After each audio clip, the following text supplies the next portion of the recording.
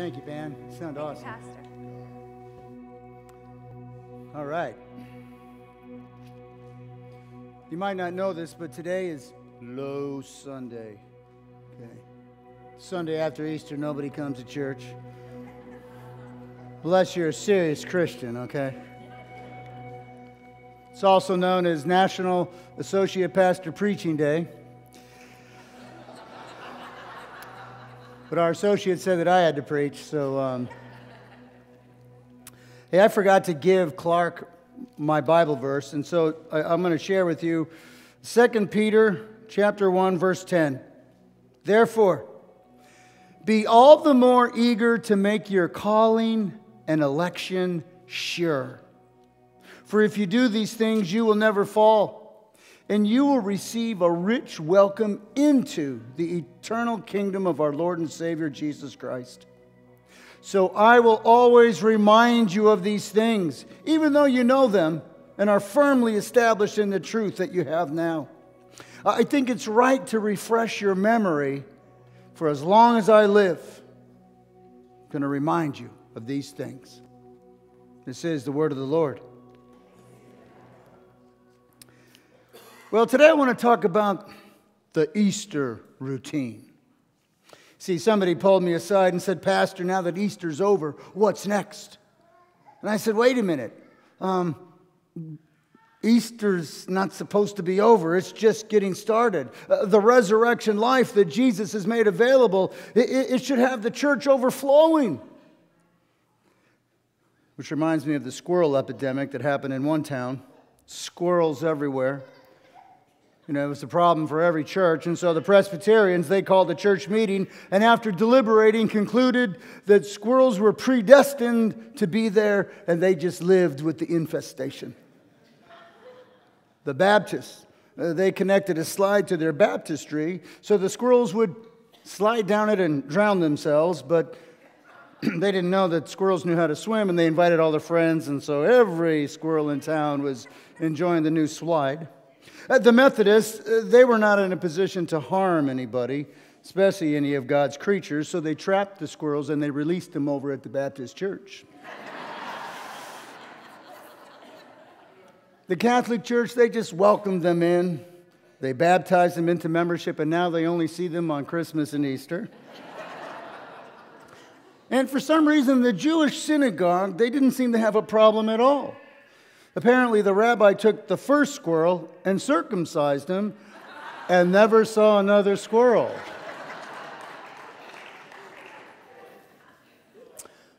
So let me ask you an important question. Was your week any different after celebrating Resurrection Sunday? Did the news that Jesus is alive impact your routine? Because it's supposed to.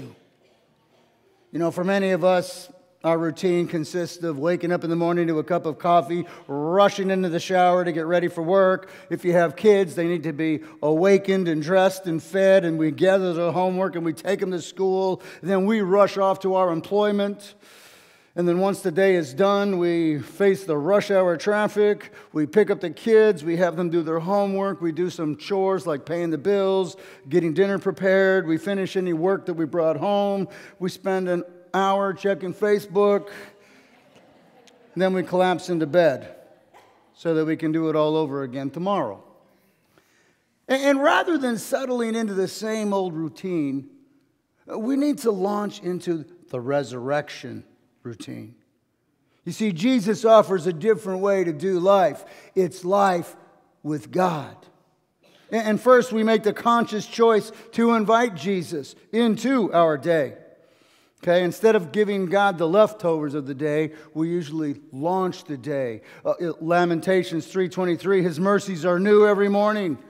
I'm always leaning on you. Read a chapter of the Bible a day. Open it up and see what the Lord has to say. Spend a little bit of time praying about your children, about the day's affair ahead, offering yourself to God. Lord, what might you want to show me of yourself? Or what might you want to show yourself to others through me? And inevitably, we encounter a problem at work, in our personal lives.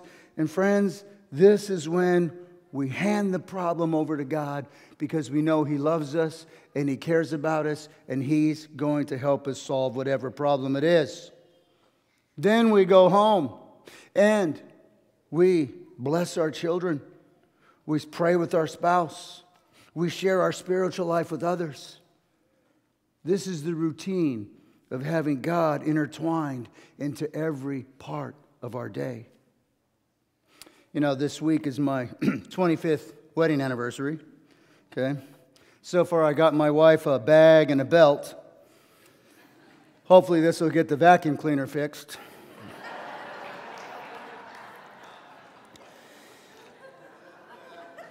And herein lies many of the problems that we men have, okay? You know, our relationships might need a new routine. In fact, I'm going to argue that if your routine isn't working right now, maybe you need to initiate some fresh habits. How about bringing Jesus and His love into the routine with your spouse? You know, I read an article that says women do most of the reminding to get stuff done. Can you believe they actually pay people to do research like that? I mean, do we not know that?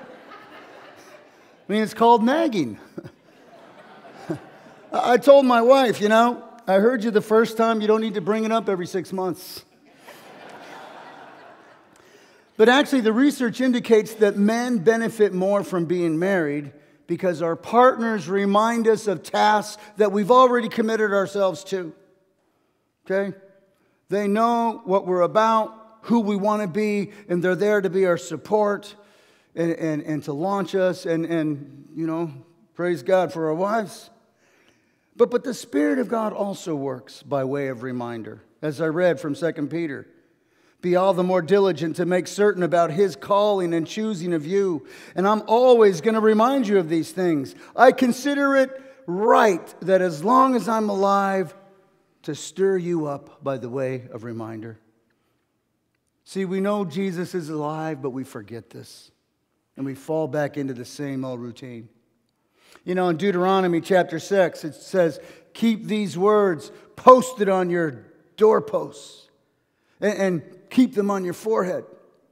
And what's intriguing is when you go to Israel, you see devout rabbis, and they have little boxes on their heads. Seriously, little boxes.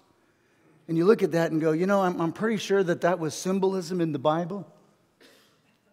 You know, are you really that too literal maybe? Or is it possible that some things are too important to forget?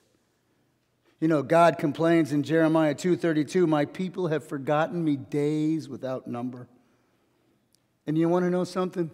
God doesn't want you to forget what He's done for you and the promises He's made available for you. And the number one thing He wants you to remember is that Jesus is alive. You know, the Bible tells us that many people saw Him. In fact, 500 people saw Him at once. But really, that's nothing. I mean, how many of us have stories of Jesus answering our prayers and doing the miraculous? Some of us have actually seen the Lord. And I find it baffling when somebody comes along and tells me, God is just a concept. I'm like, are you kidding me? Let me tell you what happened on Tuesday. You know, He's not a concept. He's alive. He's real. And when you engage the living God, you're going to see how real He is. He's interested in moving in you and through you. And I think the reason that a lot of Christians don't experience this is because we've succumbed to the question, why did this bad thing happen to me?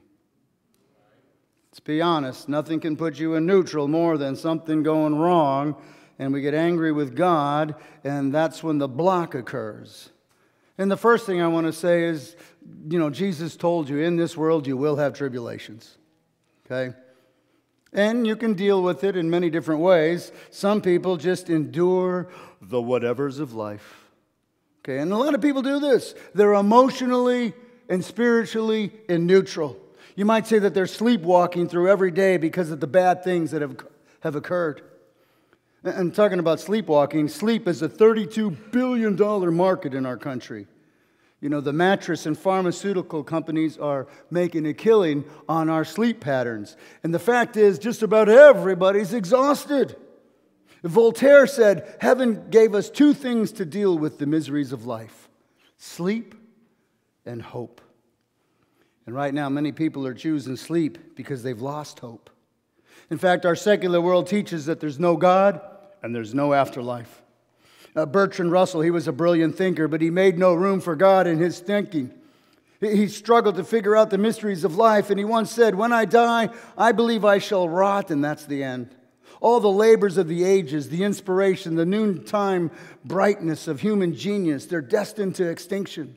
The whole temple of man's achievements must inevitably be buried in the debris of a universe in ruins." Now there's something to cheer your day, huh? But here's the thing. When you exclude God from your thinking, there's really no other way to think. And this is when the resurrection routine comes along and gives you another alternative. That God's alive, willing, able, and interested in moving in your life.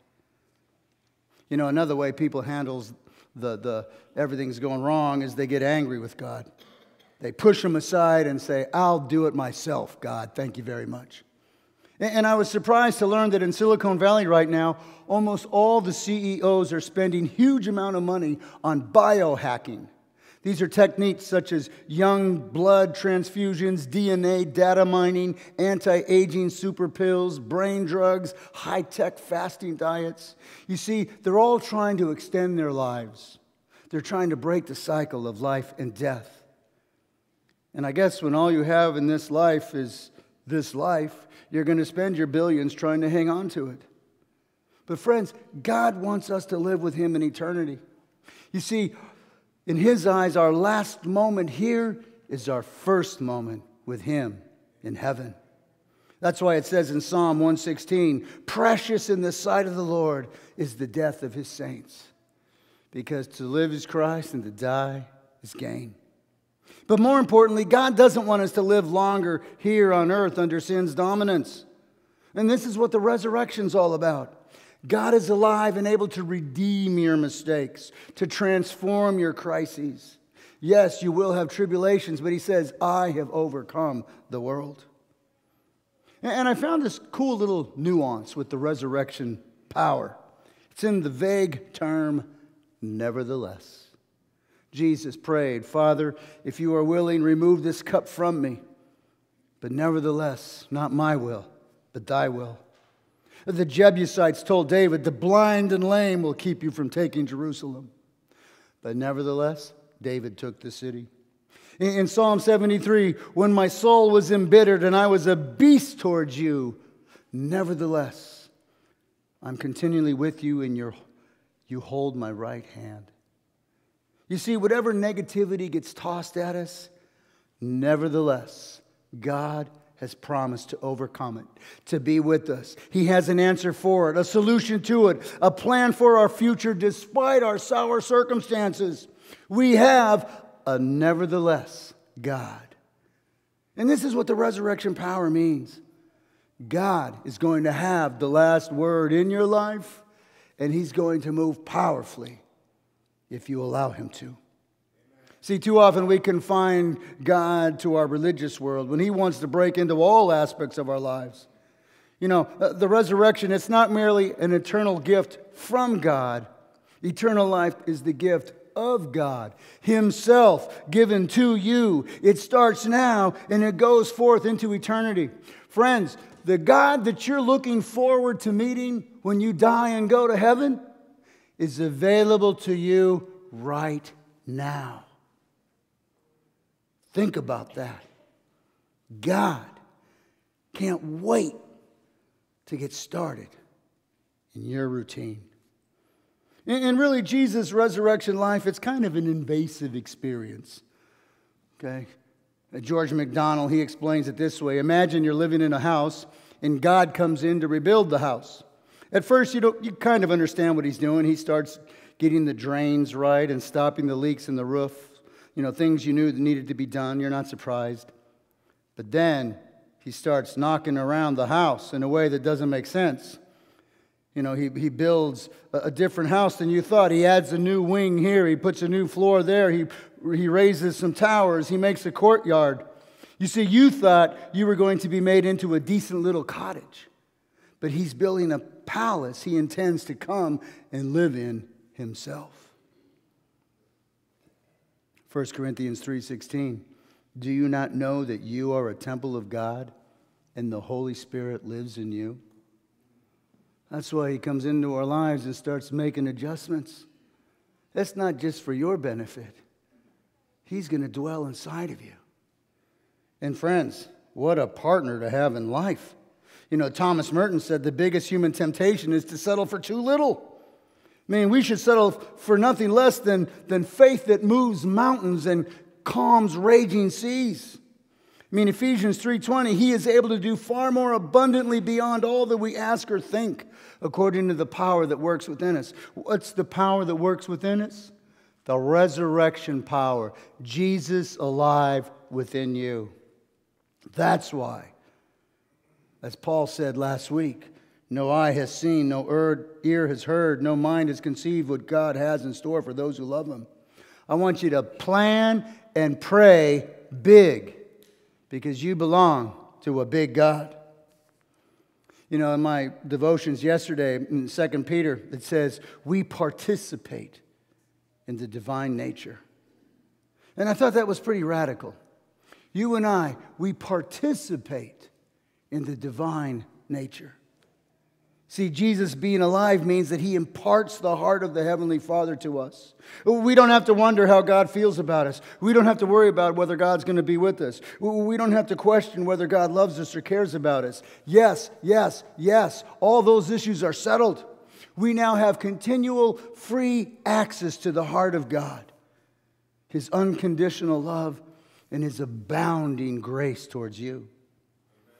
And what a different attitude to have than the one that we too often settle upon, you know, suffering through days of insecurities and disappointments and fears and doubts and worries.